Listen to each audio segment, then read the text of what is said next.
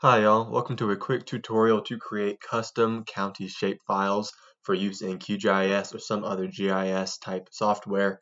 This is going to be a really short video and really helpful for a lot of folks who want to cut down on the mass US county shapefiles that they may download from the internet and just make a custom shapefile for their area. I'm specifically focused on weather-related tutorials, so this will help you if you are trying to cut down for a NWS, CWA, or even just your own local forecasting area.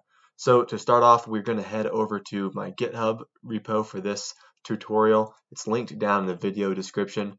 So if you go over here, you are going to see a README file and a uscounties.zip.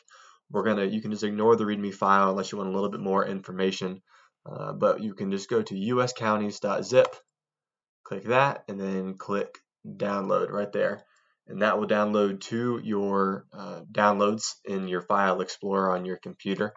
If we head back over to QGIS, we can sit here and then open up your file explorer, and you'll see that file that we just downloaded sitting right there at the top of your downloads.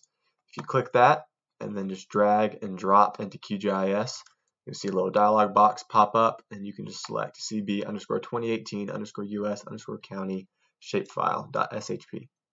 Click OK, and then click OK again. You can hit enter here. We'll just click OK like that, and you'll see it load into your QGIS file. We can go over, I'm going to make a custom file for Western North Carolina.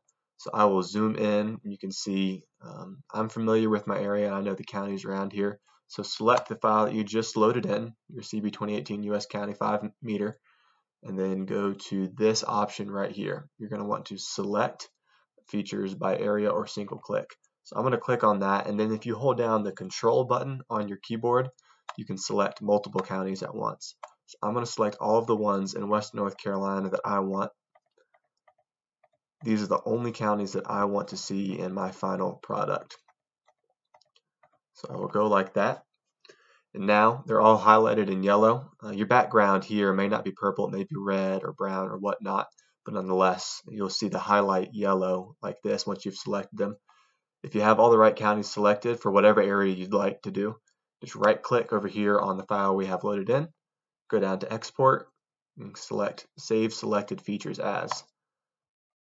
You'll bring up an option to do a format. You're going to want to use an Esri shapefile.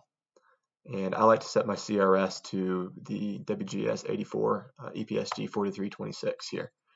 And I will also save my file to my downloads just like that. And I'm going to call it WNC Counties Demo, just like that.